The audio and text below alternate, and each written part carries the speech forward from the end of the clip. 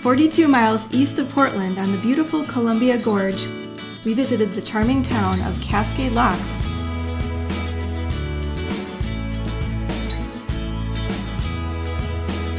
and the renowned Thunder Island Brewery.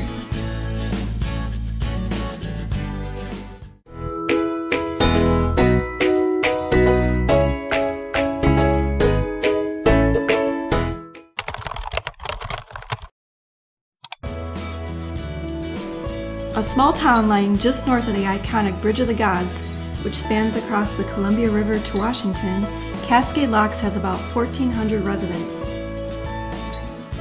Fewer than the amount of students enrolled in a typical urban high school. But that doesn't mean it's just another sleepy small town.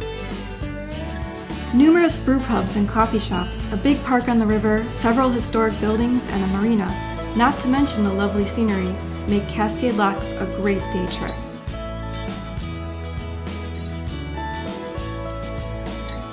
For lunch we stopped by Thunder Island Brewery and we got a special treat, a tour of their brewing facilities.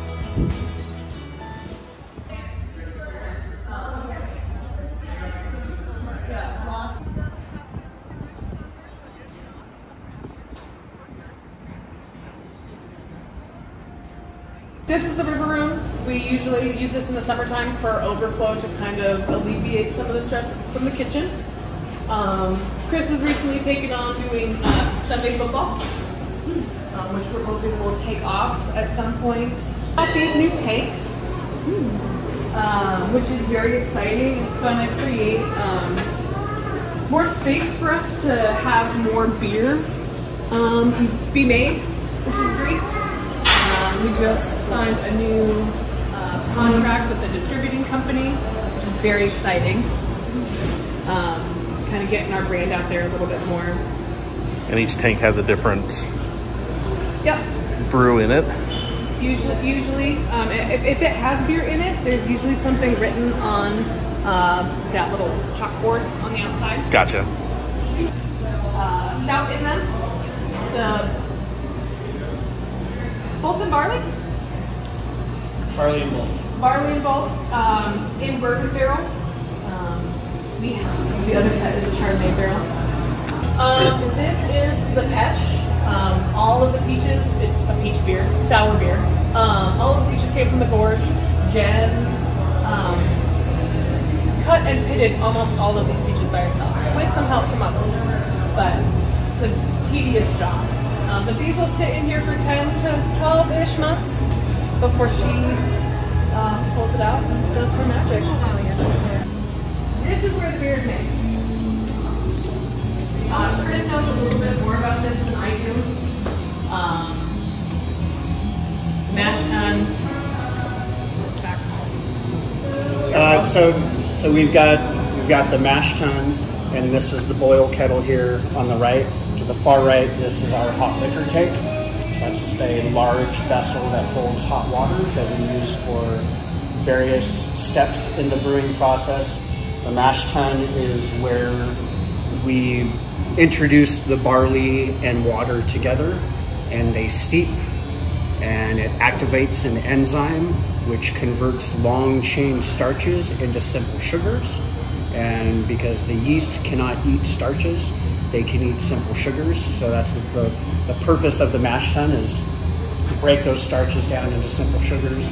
We take that liquid and pump it over into the boil kettle, and that's when we introduce the hops to it and start the boiling process. And we're basically just preparing supper for the yeast for them to eat. All of the beer. This is also where our tap kegs are kept. We have trunk lines that go all the way up into the upstairs of the building. This is a fob system. It allows us to be able to not blow kegs as quickly. We also keep hops in here. You can kind of see these boxes in there. Produced throughout the years. So tell me a little bit about those, if you don't mind. This is from our previous brewer, Andrew.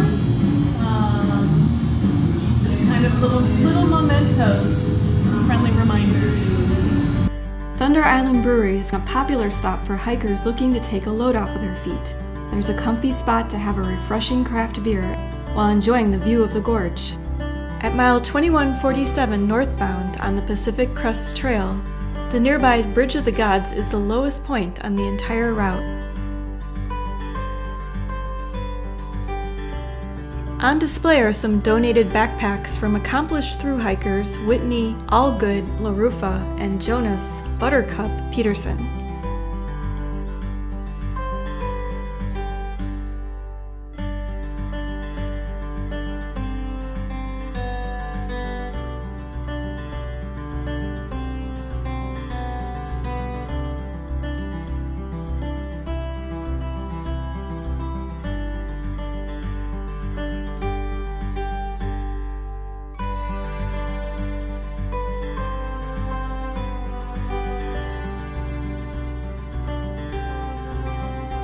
Thanks to Thunder Island Brewery for the tour and some great golden ale.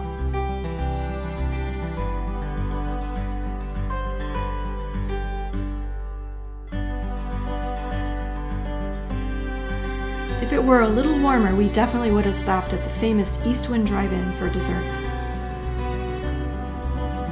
We also did a quick driving tour of Marine Park and the Cascade Locks Historical Museum.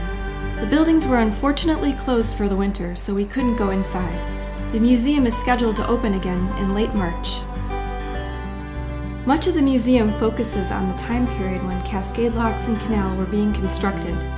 For almost 2 decades, from 1878 to 1896, workers painstakingly cleared a passage through the shallow rapids that comprise the namesake Bridge of the Gods, a natural dam formed by a massive landslide in the area that occurred sometime between 700 to 1,000 years ago.